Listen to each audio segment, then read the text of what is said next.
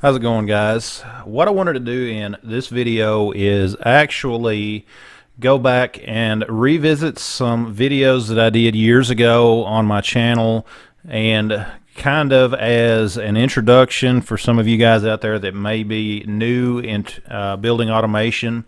And what we're going to begin with is a discussion of the VMA controllers. The VMA controllers are basically the zone controllers for temperature. They are basically the last component involved in a building automation system for controlling heat within a space. It is a controller that is basically, depending on the controller type, it can do a couple of functions. One is it can serve as actuator for a damper, and this is just kind of a graphical overview.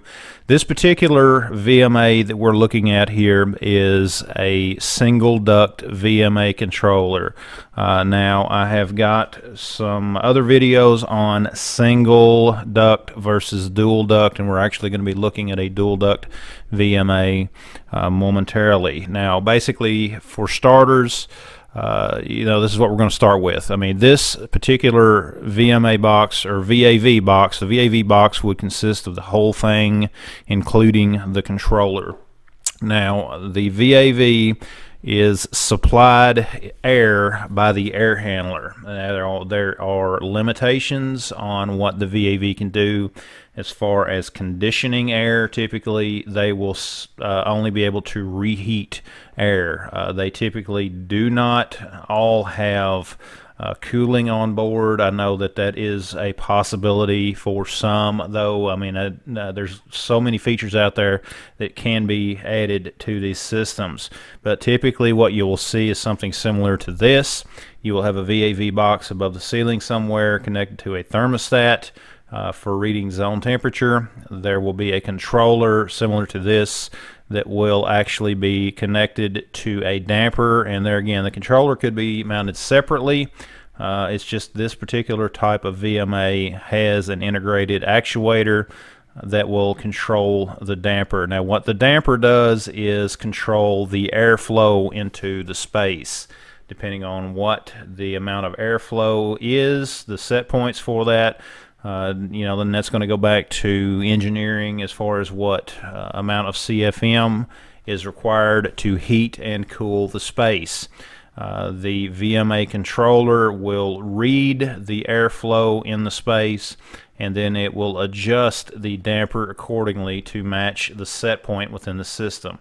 Another part of the VAV box, this one in particular, is it does have a reheat coil.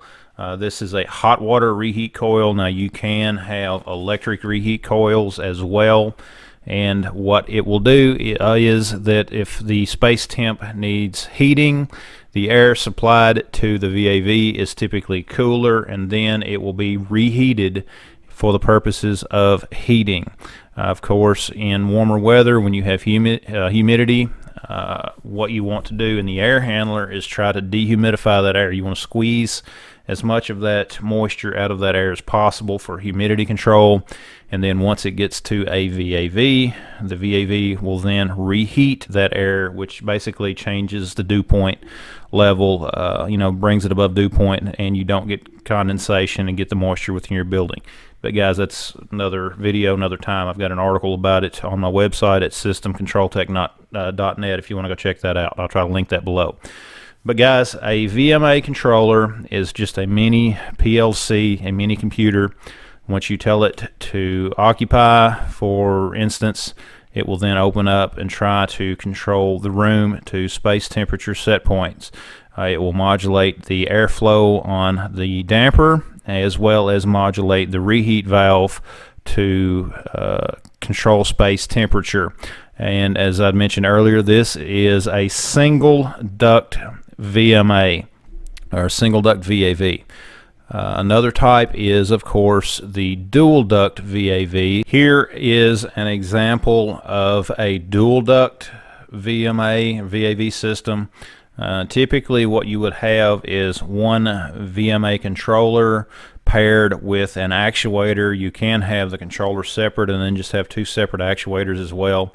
And from a dual duct air handler, you're actually going to have one side of the air supplied to this box is going to be for heating, and the other side will be supplied with cool air. And depending on the needs of the room, it will open the damper to supply the needs. If it's needing to cool, it will open up the cold deck damper. If it is calling for heating, it will close the cold deck and then open the hot deck damper. We do have a discharge temperature sensor, and this is very handy, especially when trying to troubleshoot on what's going on within a particular space. This particular box is a fan-powered VAV, and what we have here is a supply fan that, of course, you've got a filter and everything. This supply fan will typically be used for heating.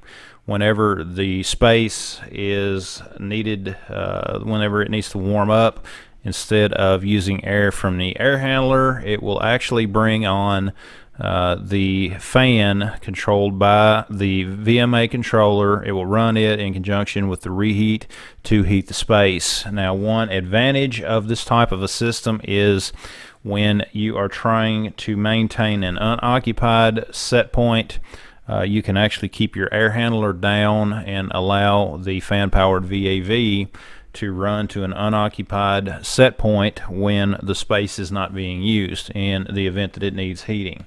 So there are a lot of various ways you can use a VMA controller.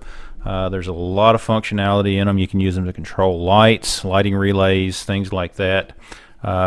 We use them in some places to run exhaust fans as well, just depending on the location of the particular device. So as I mentioned, there's a lot that you can do. Here's just a few photos of some of the different ones. There's different manufacturers out there that make these, but they're all essentially the same as far as their function. It just really depends on the brand that you go with. Now, the VAVs themselves are typically you can get them with either the controller already mounted, or you can sometimes get them where you need to mount the particular VMA controller. It just really depends on your organization. But the VAV, the VMA controller, is typically the last device in the overall HVAC temperature control of a space. And guys, this is just a brief overview for those of you all who may be new in the field. That's what this video is intended for. If you have any questions, leave those down in the comments below, and I'll try to get through as many of those as I can. Also, be sure to go over to my channel, check out the rest of the videos on my channel. I've got playlists on various different types of systems and things like that that may be helpful to you. Check out all of the links down in the description below. Be sure to visit my website at systemcontroltech.net. Thanks for watching, and we will see you next time.